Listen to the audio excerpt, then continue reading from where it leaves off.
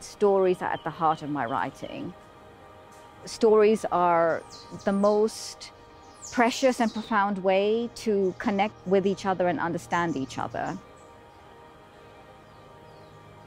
My name is Priya Basil. I'm a writer and activist, and I'm the first international writer in residence on the Wellcome Trust Mindscapes program. And I'm invited to immerse myself in this vast subject of mental health and explore, to follow my own intuitions in whatever direction they might take me.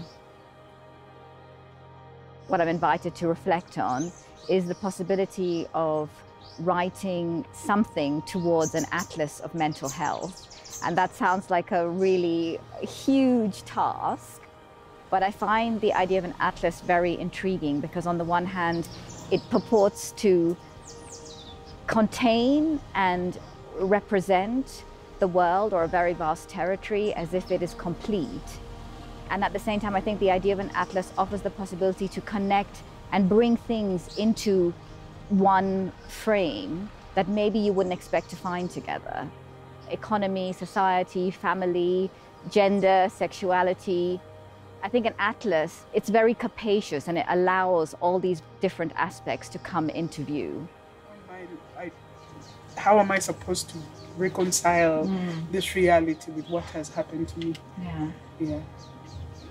For a lot of people, they didn't come back.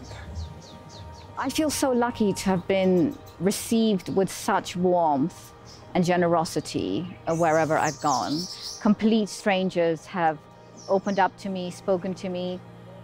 So in Kenya, for example, I visited parts of the country I've never been to, met people from different communities that I didn't even know of, and have had a chance to get closer to this culture in ways that were not even imaginable for me when I was growing up and living here. Health also implies wellness, and I think one of the wonderful things about exploring this terrain is to have those moments of just seeing how resourceful people are and how they find ways to manage in really challenging circumstances. So mental health is psychological disorders, psychological distress, and positive psychology. So I need to focus on the third concept. You're the first person who said the positive.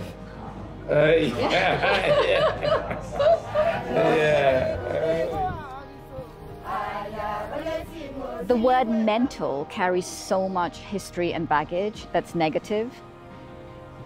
I think that's probably one of the challenges of this project, is how to destigmatize this word mental and maybe how to reappropriate it. I think what art does, what writing can do, is to offer us a different language through which to think about and experience the world.